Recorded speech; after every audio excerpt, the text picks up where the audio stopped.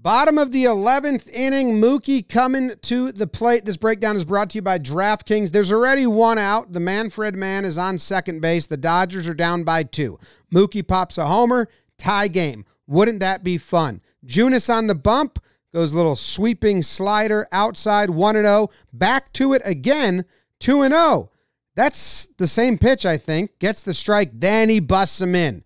That was cool. So the first 3 pitches that he throws are all moving away from Mookie. See? Starting middle, moving away, starting middle, moving away, and then doesn't really move away, but same movement. And then after 3 in a row, he says, and now I'm going to go the other way, inside on you. Mookie swings through it. The count is 2-1. The 2-2 pitch is popped up. That's an easy out. The pitcher says, no way, I got it. Third baseman says, don't worry. Oh, worry. Now the pitcher grabs it and just flings it. So we'll go slow through this.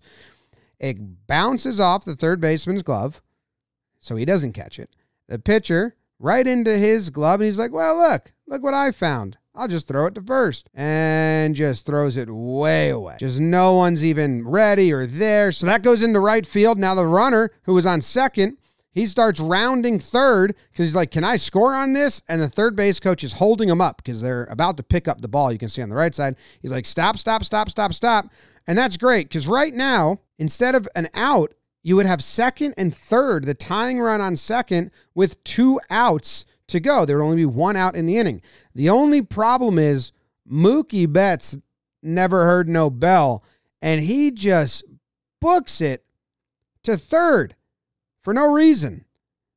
He just had to hang out at second base, and it would have been fine. Maybe he was looking for the third base coach to pick him up, but the third base coach was way down the line giving signs to the runner ahead of him. So now they got both runners hung up, and it's a really good job of just running the ball in to the spot, running it in, making them freeze the runner, throws it in to Crawford at short, who catches it, and he's going to go after Mookie. But Tyro at second's like, no, dude, throw it to me. Throw it to me. Let's get him at home.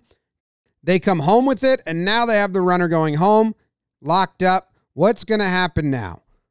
They're chasing him back. He puts on the brakes, and he's out. Now it's good base running by Mookie to get to third and advance if he's out. Junis throws it to third, and everyone, look at the catcher. Junis, stop throwing it around, man. Calm down. Chill. Don't overthrow third. You already overthrew first for no reason. Chill.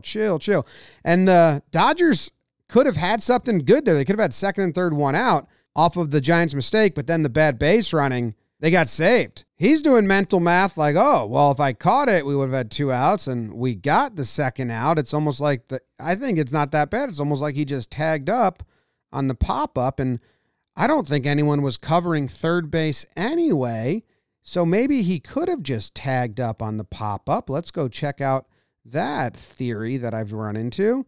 And Crawford was covering third because he's a pro and knows what he's doing. Anyway, now Freddie Freeman steps up, and he's got a runner on third, and he's got the pitch he's looking for. No, it's not that. That's not the one he's looking for. Strike 1. No, that's not the one he's looking for. Shit.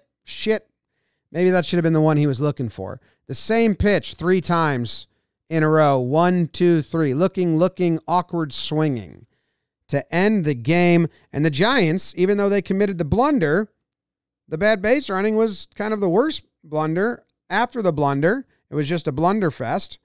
And they're smiling and laughing because they won this game. Thank you to DraftKings for sponsoring this breakdown, and thank you to you guys for watching it, and thank you to the Giants and the Dodgers for being baseball teams and playing the game.